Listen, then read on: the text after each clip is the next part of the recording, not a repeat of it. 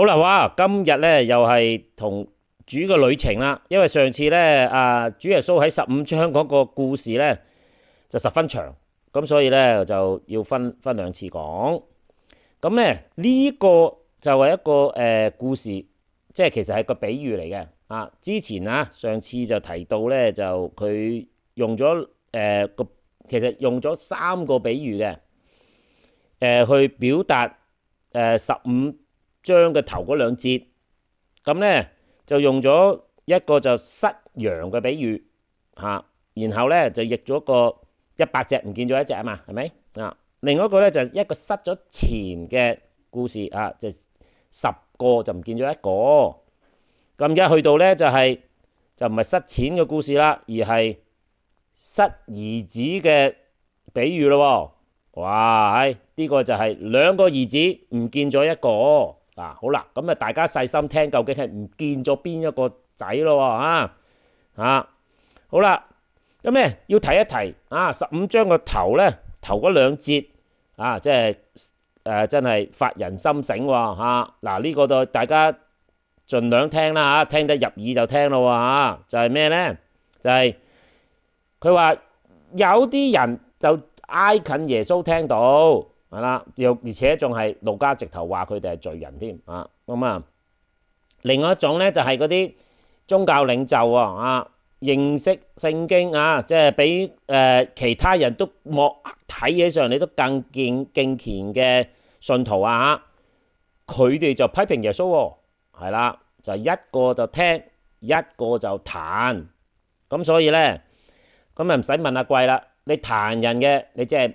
你人哋講你都唔會聽噶啦因為你個心喺度已經彈人哋啦嘛，所以咧最主要就係你有個咁嘅心咧，人哋同你講都係聽唔入耳嘅所以咧上次即係提醒大家即係對一啲就算你唔睇聖經唔信上帝嘅咧，都可以學習下就係聽多啲係啦，就唔好個心鬧人哋其實個心咧出問題咧影響身體係嘛好啦嗱，呢個故事就係叫做浪子回頭嘅故事。咁咧我就讀一讀俾大家聽呢個都頗長下嘅。咁但係呢個故事咧就喺基督教圈子裏邊咧就係好出名噶咁所以咧聽下無妨係咪雖然長少少或者我都係即係簡略咁樣過去啦因為讀晒可能好長時間好啦，咁咧耶穌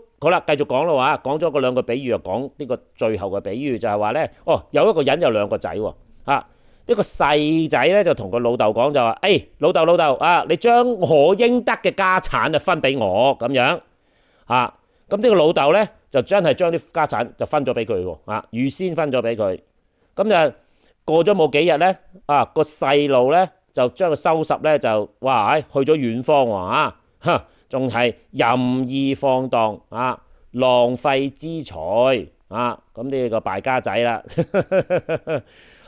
咁使晒啲錢啦，又遇上大饑荒，咁死啦，咁就貧窮就起來啦，咁咧佢走去投靠咧有個地方有個人，嗰個人就打發佢走去看豬係啦，咁就佢就真係餓到不得了，連豬嗰啲豬潲都攞嚟食，真係突然間佢醒悟過來佢話：喂，我老豆有咁多僱工係咪口糧又有多係啦，點解我呢度情願喺度餓死咧？都係唔好啦，都係翻去揾翻老豆好啲咯。就同佢講就話：哎呀，父親我得罪了天又得罪了你係咯，咁從今以後我不配稱你做你嘅兒子啦。不如我就做你個僱工罷啦咁樣嗱，佢就真係發人心醒咯咁於是咧就起來啦咁就翻屋企揾翻佢老豆咯仲係遠遠都未翻到嚟係啦，佢老豆已經動咗慈心，就跑去攬住佢，仲要錫佢添錫佢又食個豬潲嘅嘴係啦，咁兒子就講翻呢番說話咯，哎呀，父親我得罪了天，又得罪了你從今以後我就不配做你嘅兒子啦咁樣。咁父親咧就吩咐僕人，把上好嘅袍子就俾佢穿上，俾翻個戒指佢戴翻喺手，俾翻隻鞋佢着，係啦，哇！原來成個乞衣咁樣嘅好啦，咁就將隻肥牛就即係劏咗佢咁咧我哋可以吃喝快樂因為咧我個兒子死而復活，係啦，失而復得，係啦，咁他們咧就起來快樂咯那時個大兒子因為有兩個仔大兒子就喺田裏邊工作，就回來，哇！喺離家不遠嗰時候已經聽見啲人喺度開 party 咯咁就問個僕人：喂，究竟發生咩事？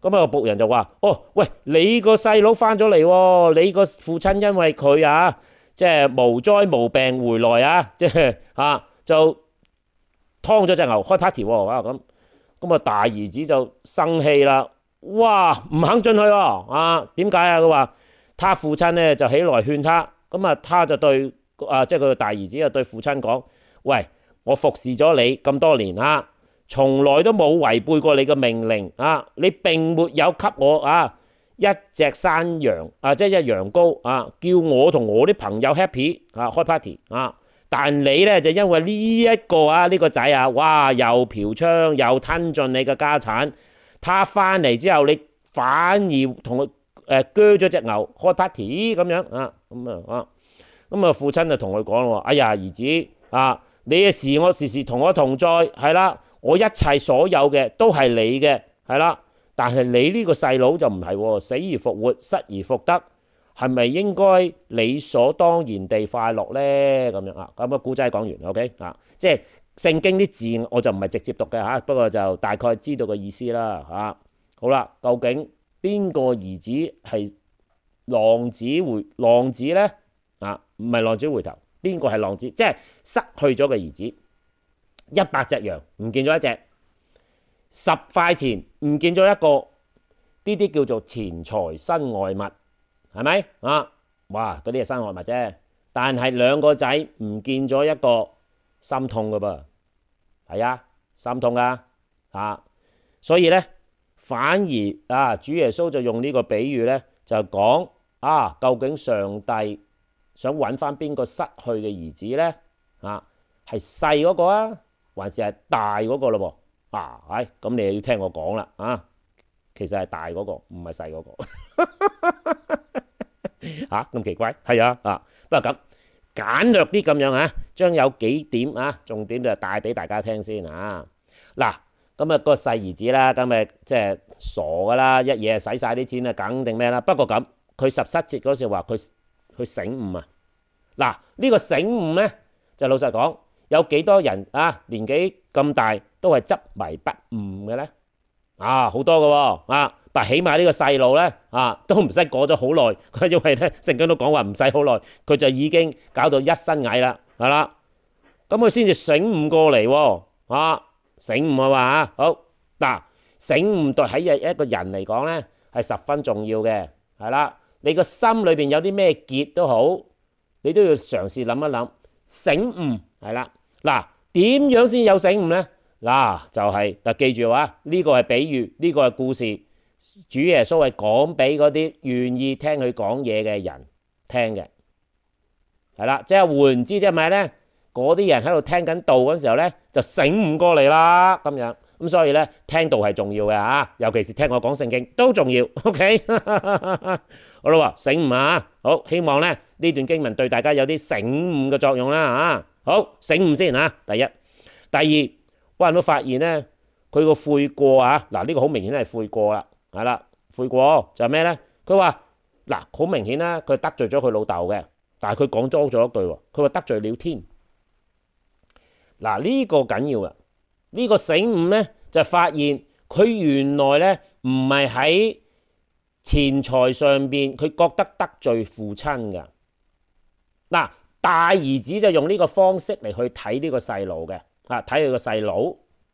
但係呢個細路講多咗一句，佢話得罪咗天因為天理我都覺得我自己都唔配做一個人啊，佢個仔我都唔配啦已經。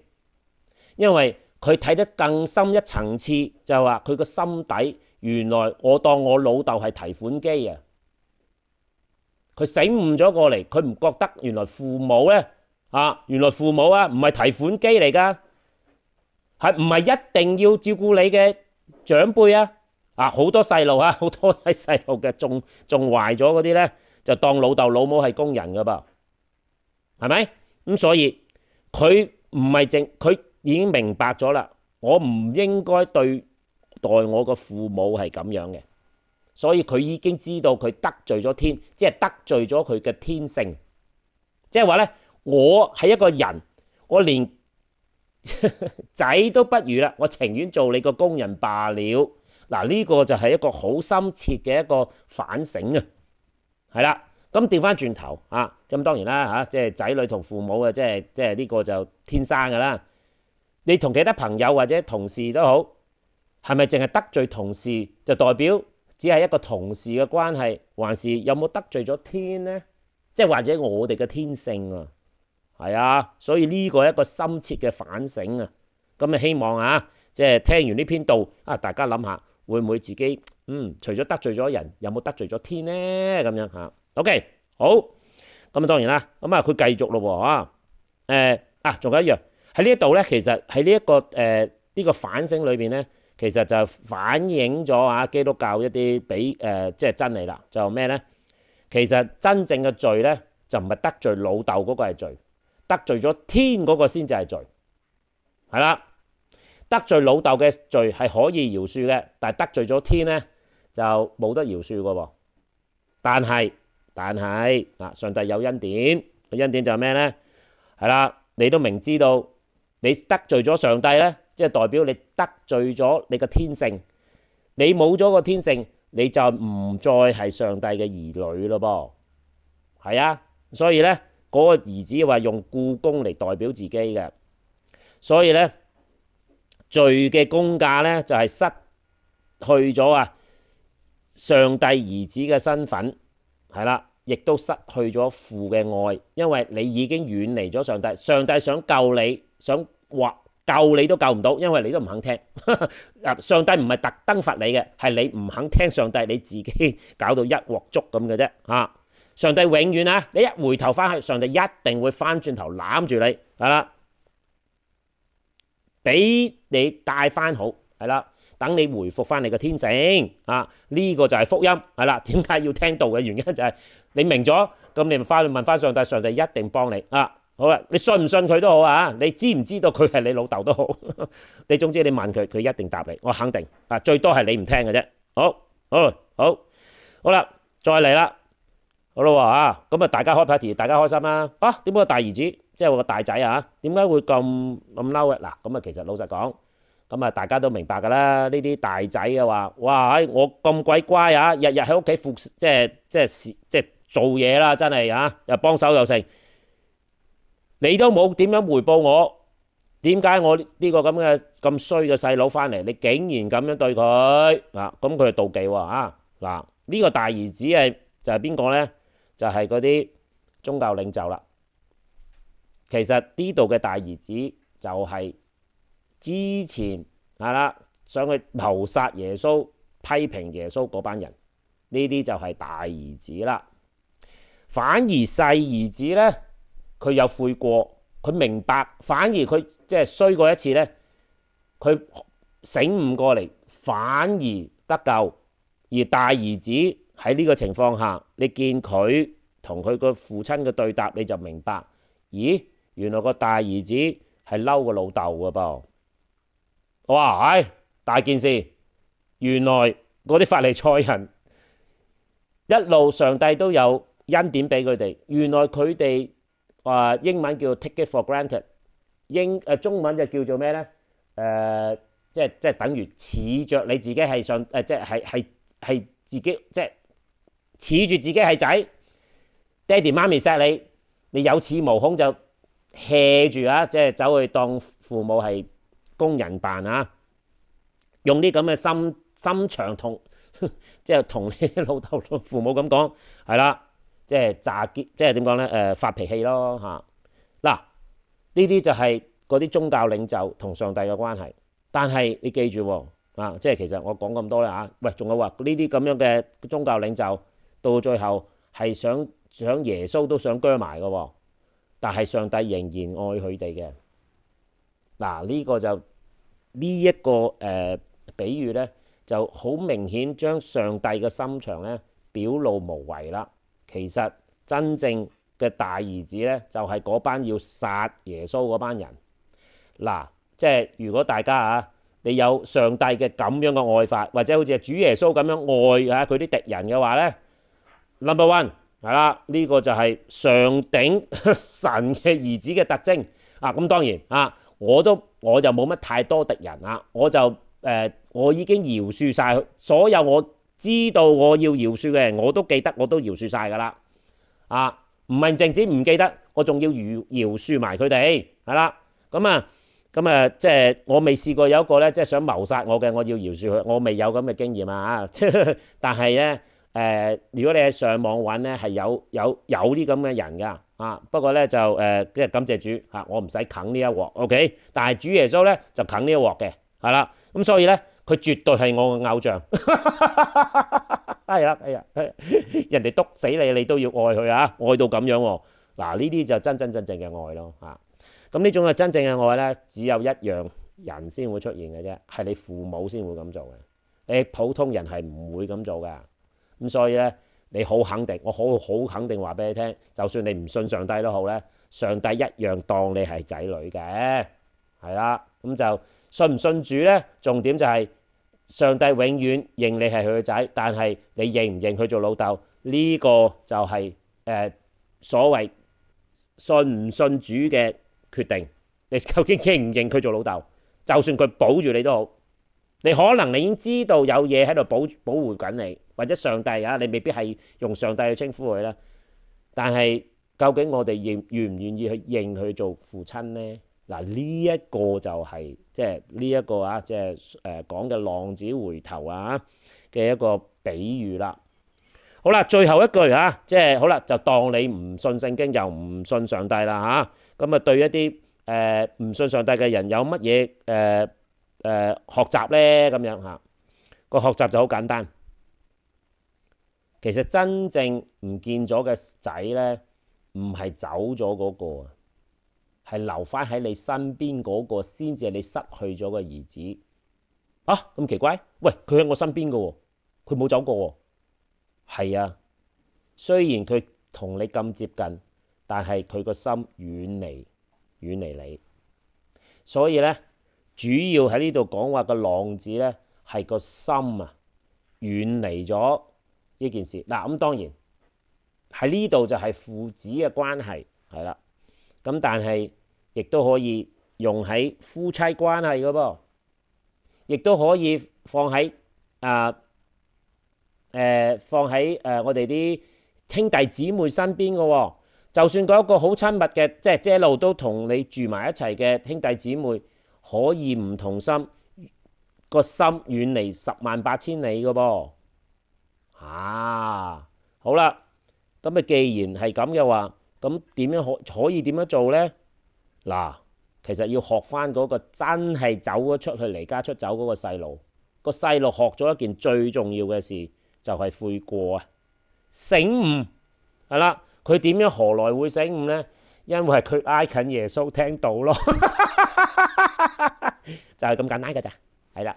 咁希望啦即係我少少幫助將呢段經文即係重現俾大家睇，希望等大家一樣會唔會有啲醒悟過嚟？係啦接受主耶穌就救主肯認上帝做老豆。咁你認佢做老豆，咁即係咩你認自己係神嘅兒子咯，即係神嘅兒女咯。哇，無上光榮，係啦。嗱，你認唔認佢，佢都顧你嘅，最多就係你唔聽佢講嘅啫，係啦。佢唔會整鬼你嘅，永遠都唔會整鬼你，係啦。咁所以咧，你可以放心信呢個上帝，因為佢永遠愛你嘅，天然愛你嘅。因為點解？因為佢係你老豆啊嘛。就係咁簡單，就係咪福音？絕對係福音。OK，好，下次再見，拜拜。